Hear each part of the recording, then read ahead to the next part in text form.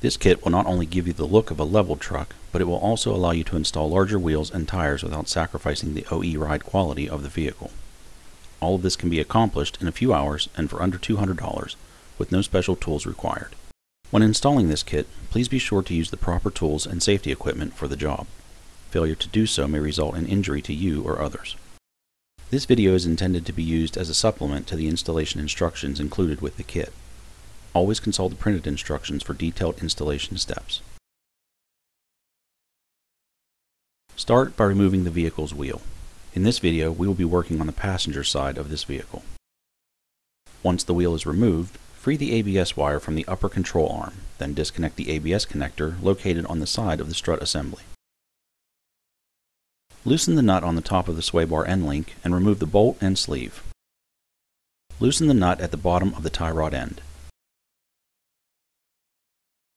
Using a mallet, strike the casting to free the tie rod end from inside the casting. Make sure to only strike the casting itself. Remove the nut and swing the tie rod end out of the way. Place a jack under the lower control arm to support the suspension during disassembly. Using a pry bar to maintain pressure, remove the nut holding the upper control arm to the spindle. Gently release the tension on the pry bar to remove the upper control arm from the spindle. From inside the engine bay, remove the 3 nuts holding the top of the strut tower to the frame. Leave 1 nut loosely threaded on one of the studs to prevent the strut assembly from falling. Remove the bolts holding the bottom of the strut to the lower control arm. Lower the jack to give the strut assembly clearance to be removed from the vehicle. While supporting the strut assembly, remove the nut on the top of the strut and maneuver the strut assembly out of the vehicle. For the following steps, it may be helpful to place the strut assembly in a vise. Shop towels can be used to pad the coils to prevent damage. Thread the 2 supplied free-running hex nuts onto one of the studs. Thread them down until they are 3/4 of an inch above the top of the strut mount. Using a wrench, lock the nuts in place. Using a cutoff tool, remove the remainder of the stud.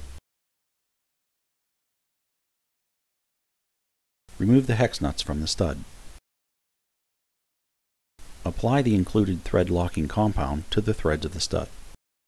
Thread a strut extender onto the trimmed stud and firmly tighten to the top of the strut mount. Repeat these steps for the remaining studs.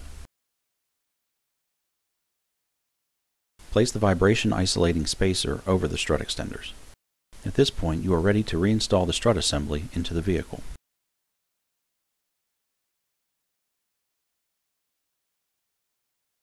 Place the modified strut assembly back into the vehicle, top mount first. Loosely install the bolts through the lower control arm and into the bottom of the strut.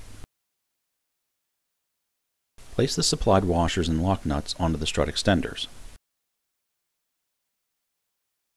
Tighten the top nuts to 35 foot-pounds of torque, and the bolts on the bottom of the strut to 38 foot-pounds of torque.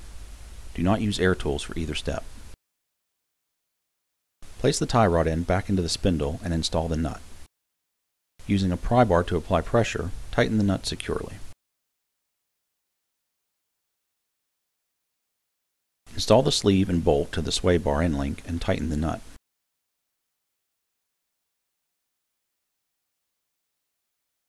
Reconnect the ABS connection and secure the ABS wire to the upper control arm. At this point, repeat the process to the other side of the vehicle.